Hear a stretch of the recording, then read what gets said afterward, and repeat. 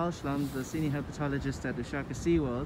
We've just after releasing the yellow-bellied sea snake that was washed up on uMhlanga Beach more than a month ago. Carl, can I just ask about the general health of the snake and how it recovered while in your care? Okay, so when it did come in, it was pretty weak. It was just very lethargic. You could basically pick it up. There was no aggression whatsoever. From then, we basically, our veterinarian checked it out. We kept it in an exhibit. We did originally force feed it, or assist feed it, should I say. And it just grew from strength to strength, you know. It actually just it was very dehydrated too.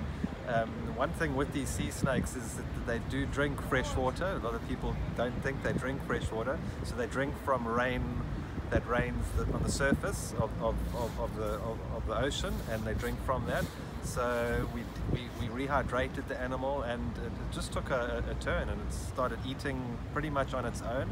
Awesome. And yeah, it's just grew from strength to strength, and it was ready for release. And it must be an amazing feeling being involved in the release as well today. I mean, the snake swam off, it seemed to swim off fine. Yeah. You were in the water with the snake. How did you find the release? How did the release go, rather? Sorry. It was a bit rough out there today, so it was pretty difficult to stay with him. What we did is we took some palm fronds and we used it as flotsam for him out there, so he could have something to hug around and feed off.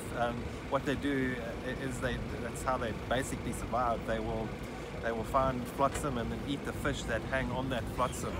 And so we gave him a start. He didn't seem to hang around it when we left him, but let's hope he stays with it and finds some food for himself. Awesome. Thank you so much for your time.